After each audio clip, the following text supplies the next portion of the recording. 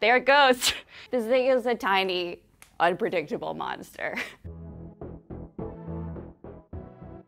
I'm Abby, and I have bitten my nails for my entire life. I've tried sitting on my hands, wearing that gross bitter nail polish, fake nails, dating a boy who cared about what my nails looked like. That didn't work. I've tried everything. So I'm gonna try wearing this Pavlok 2 bracelet to shock myself into giving up nail biting. I'm hoping that this will at least decrease the rate in which I bite my nails, if not stop it completely. Let's check it out. Right off the bat, it looks like a Fitbit. Add a habit, we want to stop nail biting. And so I can set it to vibrate every time I lift my hand to my mouth, or beep, or zap me. I should probably make it zap me, right? Because that's why we're doing this. There it goes. Yep, when my finger goes to my mouth, it's gonna zap me. I don't like that at all. I'm gonna do this for the next 2 weeks. Day 1 of wearing the Pavlok 2. There it goes, it's very excited to see me. I really, really want to bite my nails right now. But I also don't want to be electrocuted. So I guess this is a pretty good deterrent. I had to take it off because for 2 days in a row, I have shocked myself putting on my sunglasses. How'd your first week go? Bad, unfair. But I haven't bitten my nails, which is actually very impressive. I just don't know how much credit I would give the bracelet. I never got used to it. It was an electric shock every time I was doing something. I got shocked probably 10 times as many times for things that weren't biting my nails than were, because it just can't tell the difference between when I'm touching my mouth and when I'm just having my hands at a vertical angle.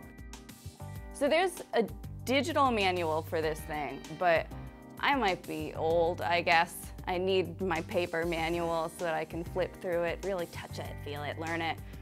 So I haven't accessed that. So I have no idea how to troubleshoot some of the glitches that I'm seeing, and I especially don't know what the safety concerns for this guy are. I really want to get the friend remote working, because one of the things I was excited about with this wearable was other people holding me accountable. I had a few coworkers try this on. Oh! Oh no! Oh, I didn't care for that at all! Ow! Thank you. The shock count is automatic, but the times you bite your nails count, and the times you feel like you're going to bite your nails count. You have to manually input yourself. And I don't want to do that. I'm a little lazy, I don't have time. And then the automatic one is also counting all the times that it shocks me for no reason. So it's a little inaccurate. I don't really have a need for that part of the app. After we started this experiment, I saw an ad on Facebook saying that this thing will break a habit in 1 week. I'm still pretty focused on my fingers. I am very aware that I want to bite them, so I don't think my habit's broken yet. Honestly, this thing is just reminding me that you don't want to bite your nails. You shouldn't do that. You're trying to break this habit. And so every time I feel it on my wrist, electrocuted or not, I am aware that I shouldn't do this. So I don't think we need to shock ourselves.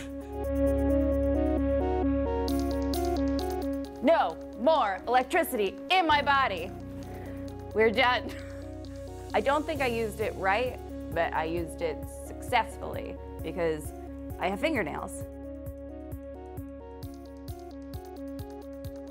But I don't think my brain was rewired as the product promises. I think it was probably user error. There's meditation involved, there's like accountability activities, which are just like writing down the negatives and positives of doing your habit. I don't need to do that. It should just be easier. I don't think I would buy this. I don't think it's worth a purchase. It did work, but I don't know how much credit I can give to the actual device as much as I can give to just having a reminder at all. So I would just go to Michael's and buy